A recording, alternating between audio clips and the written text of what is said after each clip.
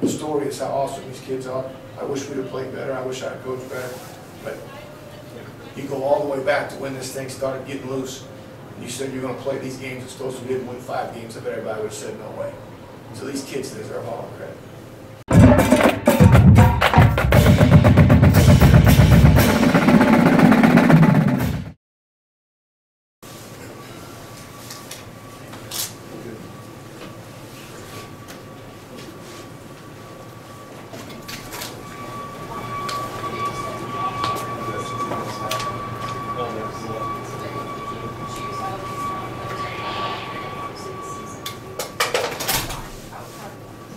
Just as a group of kids that stuck together, that had to deal with things that nobody should deal with, and how they matured, how they responded to adversity from,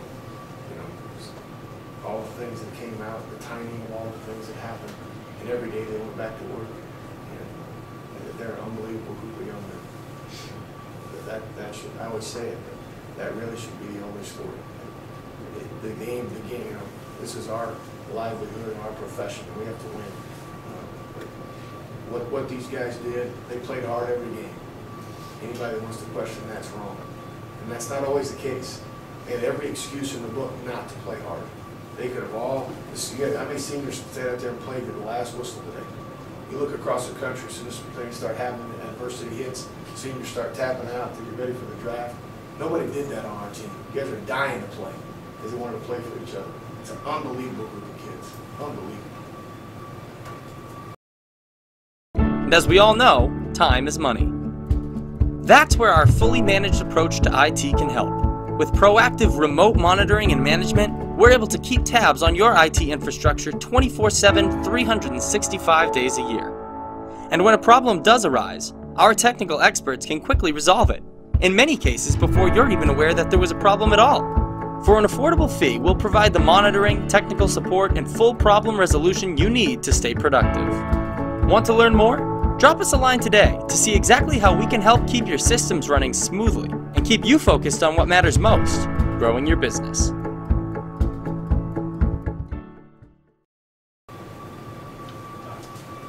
Matt, in terms of the way the game started, do you have to, when a team scores, especially on the road, when a team scores like that so easily, do you have to sort of change the approach, or do you go? No, they scored. They could have scored in 2 plays or 20.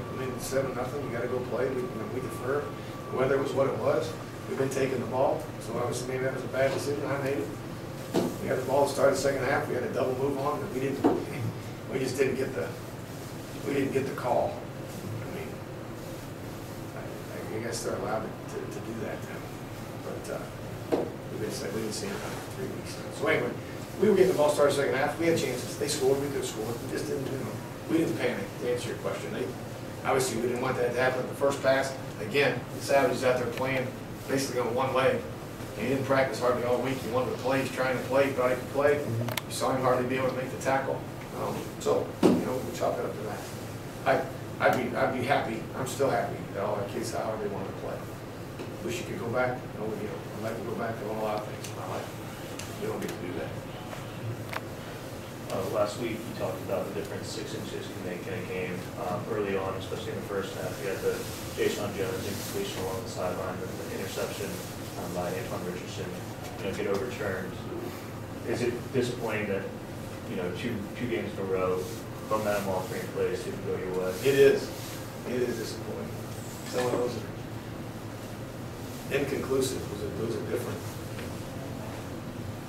Yeah, it's disappointing. It's disappointing. Again, it wasn't that. Every game is a certain place, right? Football's a momentum game. You go out there for a play second half and you get a double move for a touchdown, the game changes. That's how it is. But yeah, we had a couple. He called us out of bounds. Dante had one, he caught it, came down, hit the ground, that popped out, the interception. So that's football. That's what we do. It's part of it. We didn't make enough plays to win. We had some opportunities to make some plays today. I take full responsibility for all of it, but obviously we got to, maybe I don't know what we did wrong, but we had some chances to make some plays. We just didn't make it. Man, I know you've touched on this several times recently. How much do you feel how much would you like the opportunity to continue in a permanent role?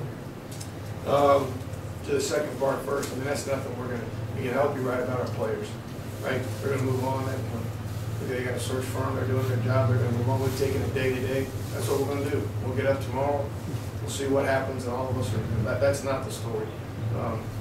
As a staff, I'll answer your question, as a staff, how we've grown a lot. I think we've learned how to, you know, which we all know, right? We get into coaching for the kids, but then things change sometimes. It's hard. And sometimes, you know, things happen and this goes on. Well, there's no doubt how much we learned from our kids this year. There's no doubt how important it is to make sure you're all together. There's no doubt that sometimes somebody's here and somebody's there, but football's still the greatest game in the world. Because it doesn't matter where you're from, how much money you got or whatever. If everybody believes, you got a chance. And we didn't win enough, but they believed. Didn't show up today, sure as hell showed up last week. They believe. So that's what I learned. I learned that it's still the greatest game on earth. And I wish we won a couple more. In regard to the injury situation, were they particularly beat up after the Ohio State game? No, it wasn't anything like that. It was just like, you know, Savage really, last week of the year, we were very smart in practice. We had a couple of guys just, we weren't obviously hitting, we were hitting pads, we were being smart. And just, it's a long season. You know, Savage had been hurt, so wasn't from the Ohio State game. Ty tried to go all week and wasn't, you know, today he said he couldn't go. You know, Christie was out today. You know, we knew that all week. That wasn't, you know, we knew he wasn't going to play. So it's just, it's a 12-game season. It's a 16, 17 week with camp. It's two really, really close games last week. There's just a lot. And I'm proud how hard they played because a lot of guys with 2 emotional losses wouldn't come back. Did Anthony just re-aggravate? You know, I don't even know. I can't answer that. I know he went out and they told me he was out. At that point, we were down, you know, we were really, we had Leak and Fleet, that's about all we had. Like, we were kind of in a bind. And we got ourselves in a pinch there with where we were and personnel. We had chances. We just didn't play well enough. And Coach Rollin. What do you do with this game film? Do you still go back tomorrow and start dissecting it, or do you put this away for a little while? I'll probably put this away for a little while. It's not going to matter right now. I mean, obviously, we'll grade it for our kids like we always do. And again, there were plays there. There were plays there to make, and better calls to make, and like any other game you lose. And again, that's the hard part for us as coaches when you have a game with a couple plays here or there, change the entire game, you don't get to make them. And I don't know why we missed some of the plays we missed today, but we did. So it all falls on me. But I don't know why we did. We had some chances today. Some games, I don't know that I felt that way. Different things, but I thought we had some chances today. But we didn't make it. What are they doing to stop the run game and particularly jet sweeps? Well, they decided to stop the jet, you know, like other teams have, and we missed. We had some communication issues today at times that we haven't had. The ball probably should have been going the other way. We just didn't. And you know, that's falls on me. Again, we got a quarterback, you know, who only played a couple of games, and they had a lot of different things. They were up the field on the jet, and we had some chances. We blocked them at times up front, and then we didn't. You know, we just didn't get those big runs that we've seen at other times. They had everybody down, break one more tackle, and they probably tackled a little better than we hoped they would.